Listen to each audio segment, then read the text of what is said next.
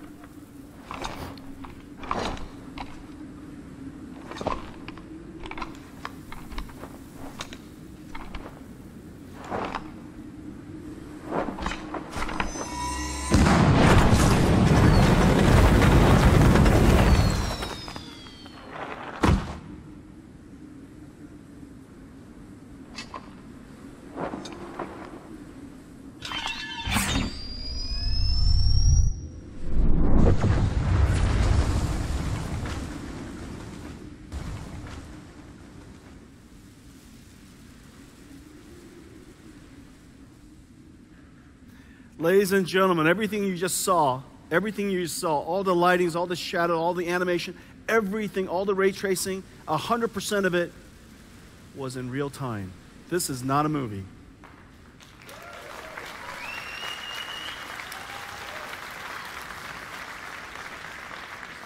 This is next generation graphics. This is what RTX enables. This new form of computer graphics that brings together rasterization for the things that it can do very, very well, ray tracing for the things that it just simply can't do, artificial intelligence that I'm going to talk about later, and, of course, programmable shading that we invented 15 years ago. We could change the time of day, we could change the lighting effects.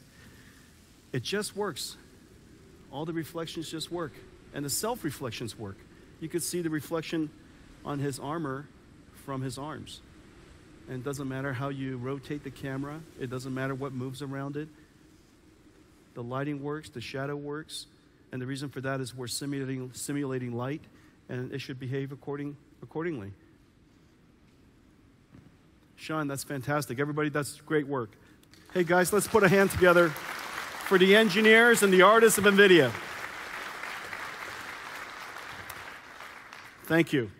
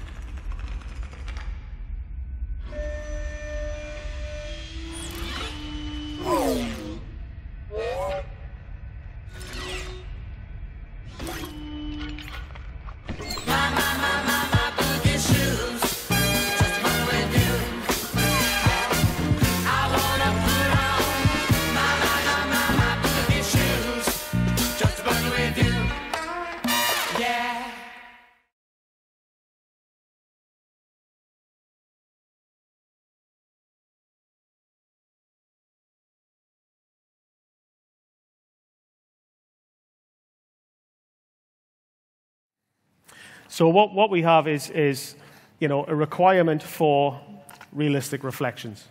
But this game really just takes it to the next level. So one of the things that really characterizes this game is the amazing characters.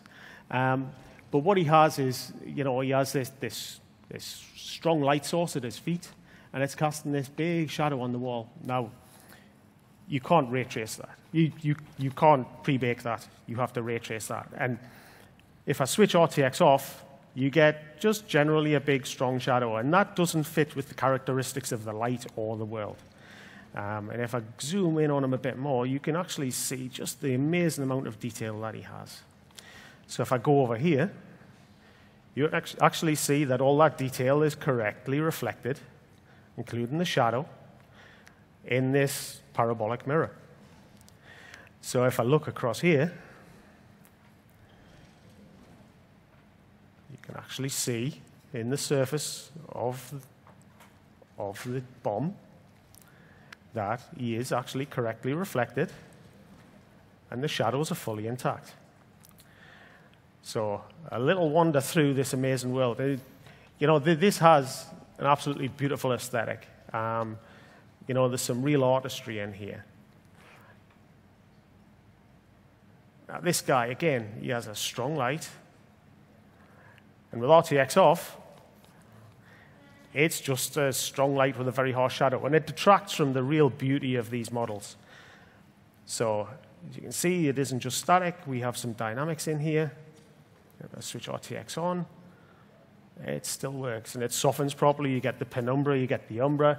Absolutely everything's right. So let's have a look at something really interesting. So screen space reflections. We've talked about it all the time, right? And you can see that screen space reflections, when presented with a mirror that's very obvious here, you can actually see that it just breaks down because there's no information in the scene that can actually be reflected properly. So it's kind of a bit of guesswork when you have a screen space reflection, so as you can see there. Right. So if I switch RTX on, we have the Bruce Lee moment. As you can see, we've got the Hall of Mirrors. We get the correct fall off, and because no mirror is perfect, you actually get the color fall off, and it fades out as a real mirror would. As you can see that we're not pre-baking any of this. You can actually see that there's detail in there. You know, those characters are properly animated. So just to prove that it really is a mirror, you know, again, we have these characters across here. So people might say that real mirrors, you know, that could possibly be hacked, right? So as I wander around the scene, we've got some curved mirrors here. Okay, and you can see that they're just, you know, they're breaking down, you know, they're not quite right. You know, the graphics are still beautiful, but they're not quite right. Now, if I switch RTX on, what we have here is we have multiple interreflections from two curved mirrors bouncing off each other. And there are more mirrors in the scene. You know, we're not limited to two. We still have the Hall of Mirrors effect going on across here. You know, this is real ray tracing. And these are two convex mirrors. Now, on the other side of a convex mirror, we also have a concave mirror, and that reflects correctly what is going on across this side of the room.